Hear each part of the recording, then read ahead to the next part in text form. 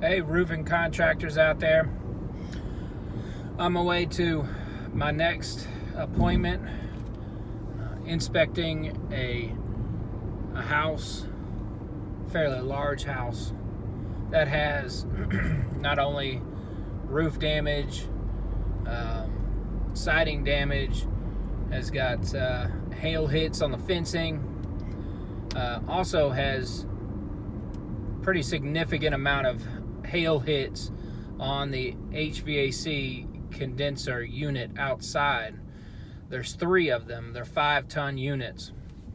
Now, a lot of people don't know this, but adjusters will just put in for combing the fins.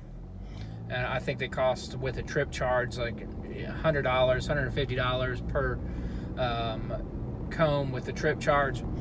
Well, I don't know if you know this, but you could get those HVAC units replaced, the condensers units outside replaced. And how you going to do that? Well, you get a HVAC company to come out and to do a repair on, see if they can repair the fins, just like a radiator in your car. And if those things are crimped and they can't be straightened out to where they will affect the lifespan of the unit, then you can have, with a detailed description of why the HVAC company cannot repair it, and it has to be replaced. And don't put any, break out any numbers or anything like that. You could just have a total number at the bottom of their estimate, and you take that document and you send that over to the inside adjuster, not the field adjuster, the inside adjuster, to let them know that you can't repair this just by combs, just combing out the fins.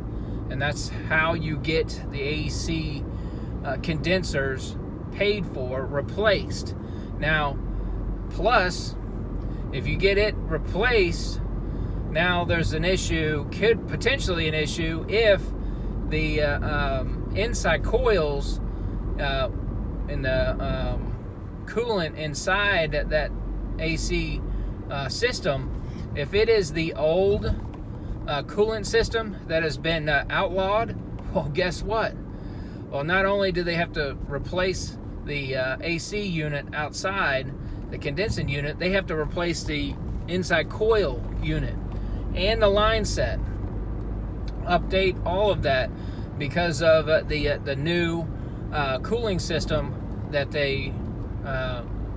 our government has initiated and passed a law saying that you cannot no longer use this discontinued cooling system. I don't remember off the top of my head what the name of the cooling system that's been discontinued, but I do know that we've been able to get our clients to get a complete system replaced for their customers, just because the coils, and I'm sorry, just because the fins were not repairable. And that's another thing too. A good way to get overhead and profit, if you just have a roof paid for by the insurance company, and just gutters, and they won't put overhead and profit. Well, now the level of work that you have to put into it, and coordination to get all of these subcontractors to do all this work, now it has reached that level of what do they call it? A level of expected work to incur overhead and profit. And that's a good way to get the carrier to include overhead and profit now.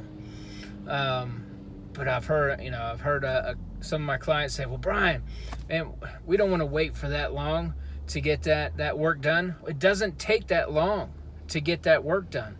And since I was able to get the gains from their initial work, the roof, the gutters, the downspouts, screens, siding, painting, whatever it may be, additional gains to their first estimate, and get that depreciation released before the repairs, they're not having to wait on any money or funds.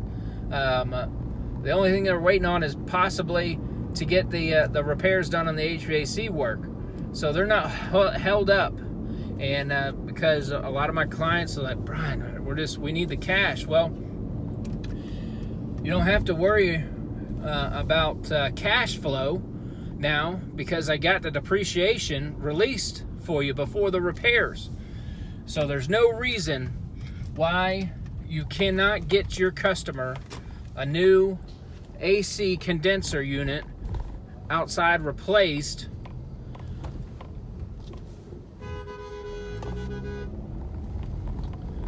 and so that is the best way to get that work completed.